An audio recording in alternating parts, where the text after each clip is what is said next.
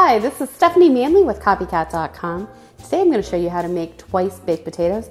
These are a wonderful side dish to make for a holiday or any special event because you can cook these ahead of time and just simply reheat them right before serving. So they are a great addition to a special meal, and they also look kind of fancy. So why not go ahead and give these a try? So all I've done is I've pre-baked these potatoes. These are kind of small potatoes. I don't want to use a large potato for this because I want something nice and a little bit more delicate. So I baked these for about 45 minutes. And now I'm going to show you how to go ahead and cut these potatoes and go ahead and scoop them out and get them ready to stuff them. So they'll be really, really good.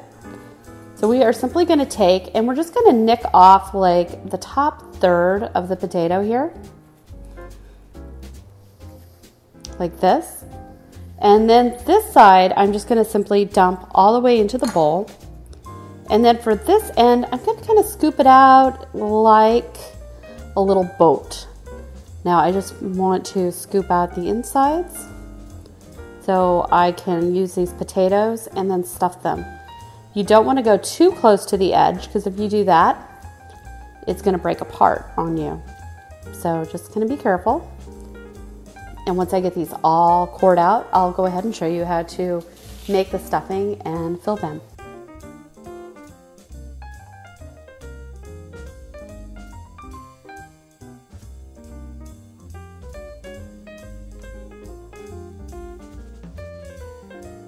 So let me tell you a couple of things about these potatoes. Now, before you bake them, wash them and make sure they're nice and clean. And secondly, you can also eat the skin. I get people asking me that question all the time. Yes, the skin is perfectly edible and all the nutrition is actually, or not all of it, but a lot of it's in the skin. So go ahead and be adventurous. Try eating the potato skin. So now I have all these potatoes scooped out and I have them in a bowl. And I'm just gonna mash them up with a fork. I'm gonna add a couple of tablespoons of butter to this.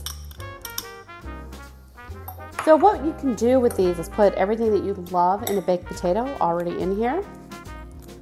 So it tastes just like a baked potato. I'm gonna add some sour cream.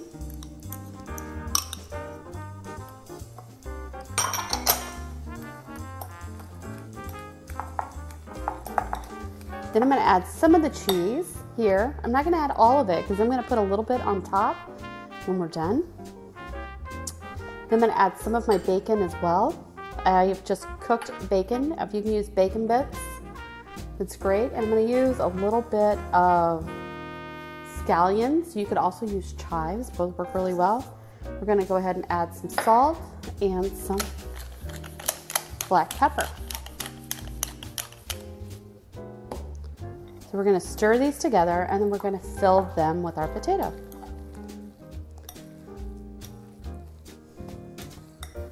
So now it's time to go ahead and stuff these potatoes.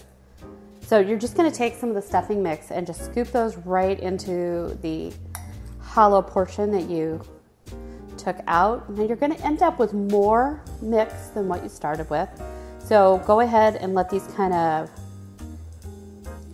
mound up. They'll be pretty.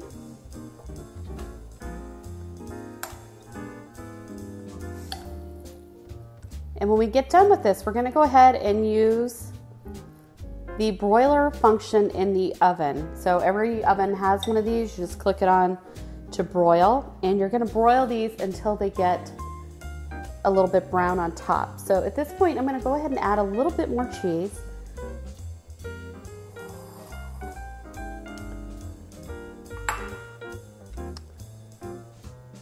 And when this cheese melts, I know that they'll be done. Now, if you're gonna go ahead and reheat these, you're going to need to put your oven on about 350 and heat them up for about 8 to 10 minutes. And then you can put on a little bit more cheese and broil them so the cheese turns nice and brown.